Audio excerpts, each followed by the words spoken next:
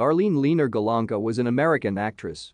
She is perhaps best known for playing Millie Hutchins on the television comedy The Andy Griffith Show and Millie Swanson on Mayberry R.F.D, and often portrayed bubbly eccentric blondes in supporting character roles on stage, film, and television.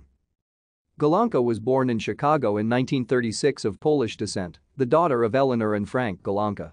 She worked as a waitress and began her acting career in her early teens, going professional in a summer stock troupe. After studying at the prestigious Goodman Theater in Chicago, she made her way to New York City, where she studied with Lee Strasberg, Sanford Meisner and Uta Hagen.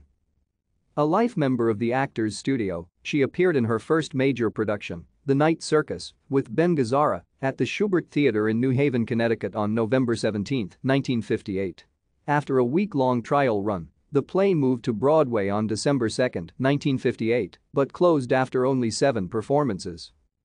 Despite that setback, she continued working in other plays such as Take Me Along with Jackie Gleason, Walter Pidgeon and Robert Morse, Neil Simon's first Broadway play, Come Blow Your Horn, which ran 677 performances from February 1961 until October 1962, and One Flew Over the Cuckoo's Nest, starring Kirk Douglas, from November 1963 until January 1964.